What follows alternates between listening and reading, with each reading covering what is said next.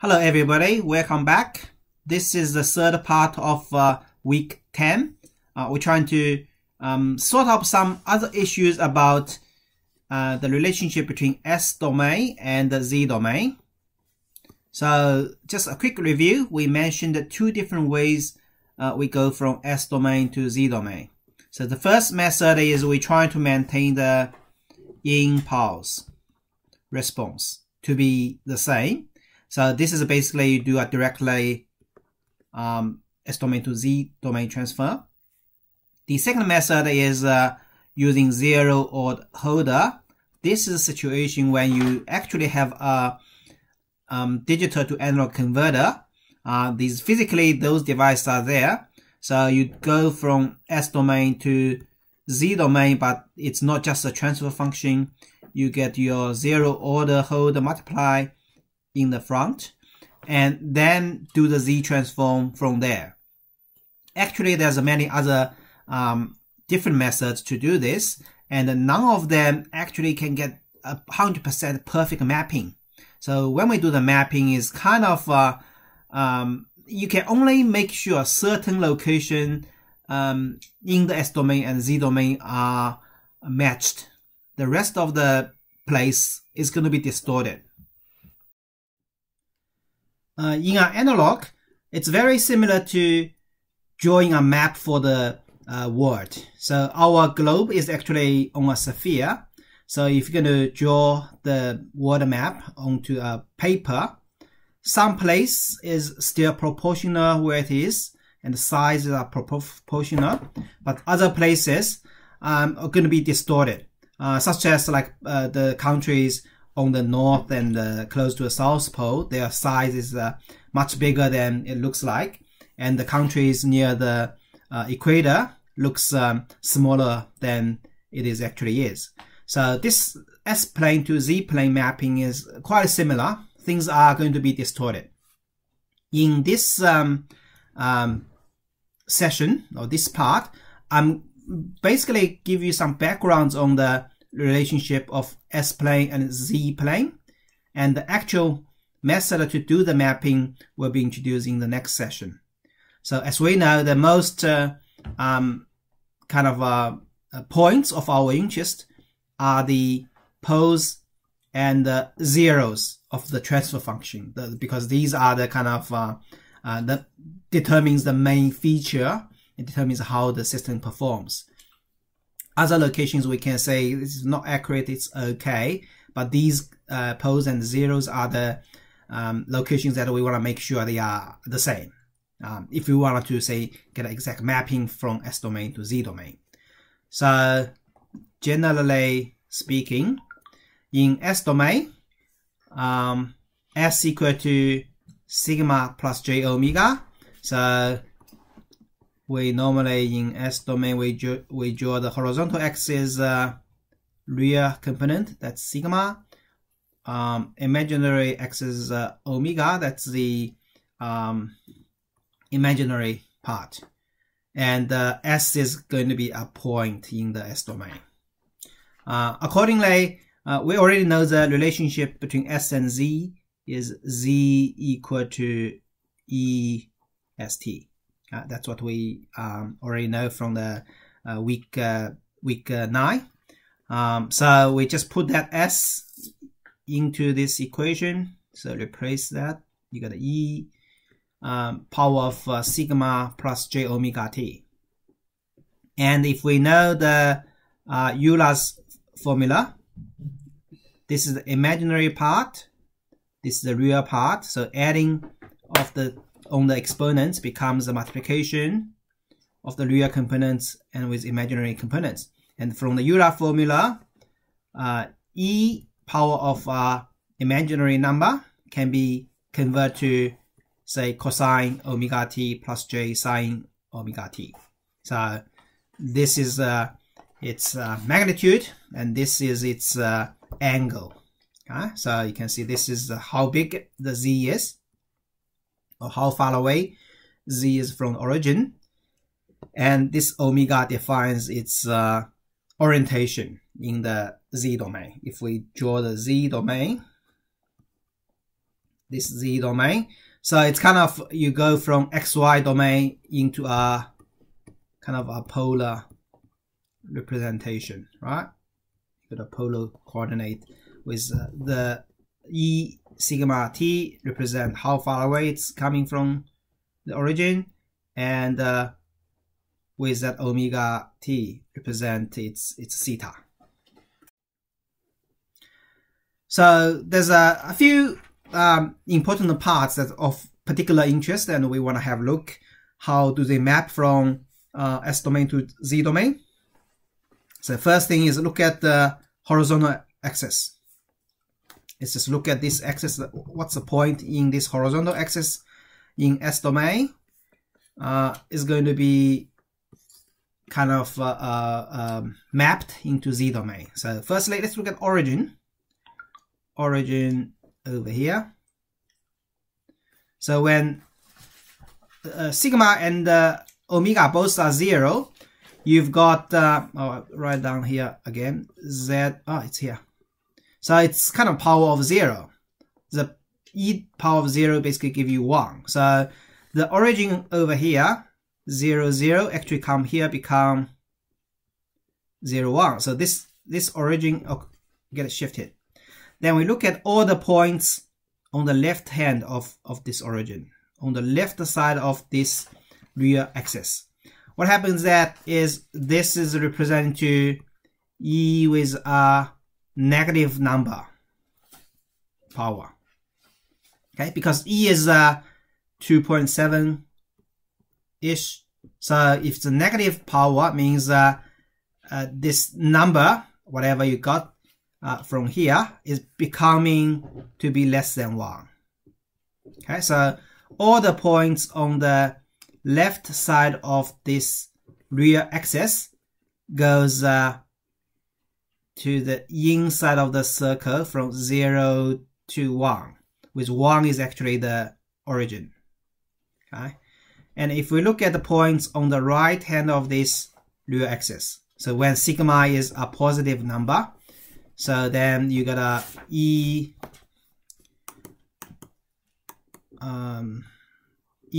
with a positive power.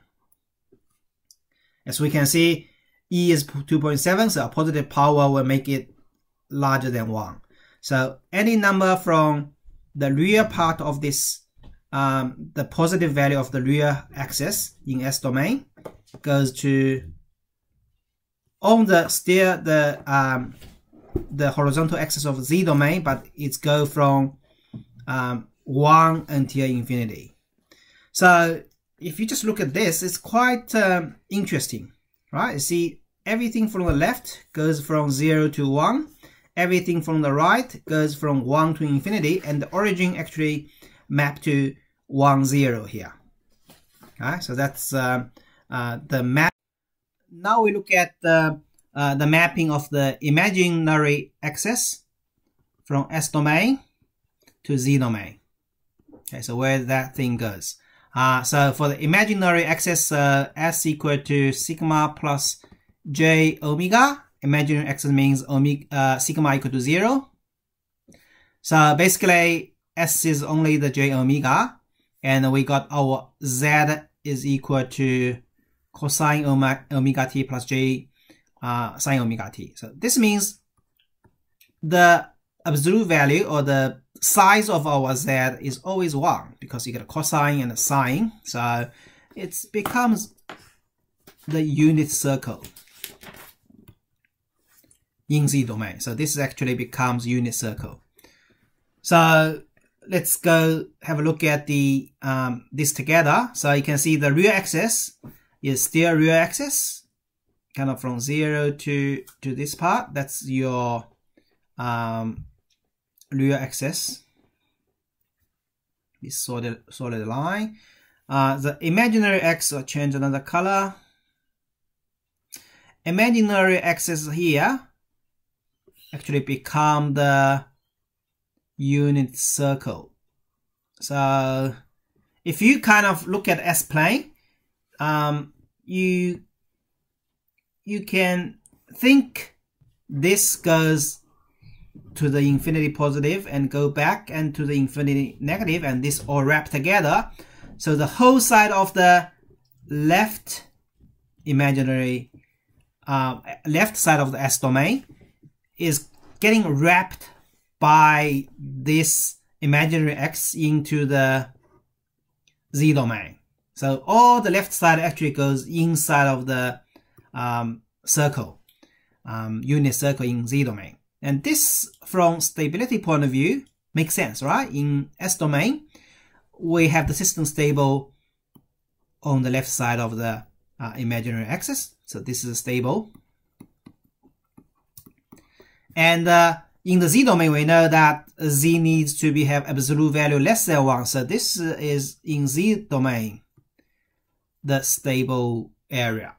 If we remember in the lecture week 8, we have tried a few examples when Z is actually larger than 1, the series goes infinity. When Z is less than 1, it gets stable. So from that point of view, this makes sense. And our real axis is where's that thing? Real axis here. This left part becomes only a little bit over here, and the right side of this real axis goes from 1 to infinity. So you can imagine this is kind of a wrapping from XY coordinate into a polar coordinate from it's then R and theta.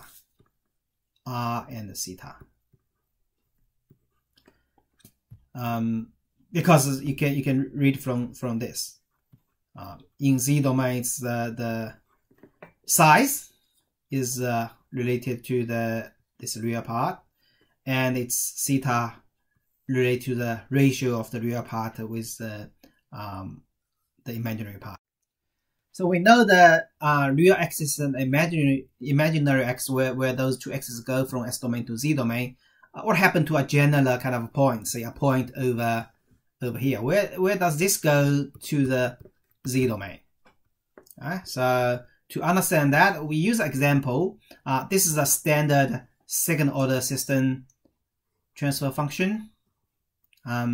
With a mechanical system, we normally say omega n is our natural frequency, and this zeta here is our damping. So the second order system, you can change the omega n and the damping. It can plot into this circle. Okay, with the radius is the omega n, and the damping will decide the beta here. So normally, if you have positive damping, what it ends up to is on the left side. So the system is kind of being damped and going to be stable. If your damping is negative, then the system is going to be unstable. It's going to be on the right hand side. Although physically, we never have a kind of negative damping for a mechanical system, but for a control system, it's possible. And for a particular point over here, S can be calculated like that. So just solving this triangle, pretty much we know that this is omega n, that's beta. So it's X is equal to omega n cosine beta, which is just damping multiplied with omega n. And the vertical axis is omega n multiplied with square root of 1 minus the damping square. Okay, so that's the real and the imaginary component. So that's in S domain. And we want to look at how is this going to be kind of mapped into Z domain. So let's just put this into EST. So that's pretty much just these values put in here. So you can see this is very complicated. For the size, it's this is linked to the damping and also to the natural frequency. For the phase, it's also linked to both of them. So it's quite complicated. So instead of getting equation, we can see that some visualization between these two. So let's first look at the in S domain, what's going to look like. So this is in S domain, we call the S grid. That's a function in MATLAB. You can draw this plot. So this kind of is a graph that provide you information of like how stable a system is and what kind of natural frequency it is and damping. So we refer to the previous second order system. Each one of these circle represents one of these omega m. Remember, that's for certain kind of omega m, we draw a circle. So the larger the omega, the frequency, you get a larger circle. But on each one of these circle, you have the same natural frequency. You call this constant natural frequency line. And each one of these straight lines, so these lines coming from the origin, it's a straight line. This is where you have a certain kind of damping, because damping is affecting the beta here, right? Dampings affect the beta here. So all the system on this straight line will have the same damping. Their natural frequency will change. Okay, so on each one of the circle, the natural frequency is constant, but the damping will change. Okay, so this kind of you can use this map to analyze how stable a system is, because you can pre-draft all these circles and these damping lines, and based on where it is, then you can know this natural frequency and also its damping. Okay, so that's easy for us to analyze. So this should be just a perfect circle, because the coordinate is a bit distorted here. That looks like oval, but it should be a circle if everything is drawn with the same scale. We already convert that S domain to Z domain. So you can see from here, Z is equal to E something multiplied with E something else. So this is the face or angle. This is going to be our size. All right, so it's hard to draw all this, but imagine if somebody did that for us. Okay, so it's called a spiral on Z domain. So if we actually have something already, somebody already did this for us, it's called Z grid. It's called Z grid. You can run this MATLAB function actually to give you this plot. So this plot, all these dotted line is some indication of constant natural frequency, constant omega m, or constant damping ratio. So let's have a look. So these lines over here, you can see it's very distorted.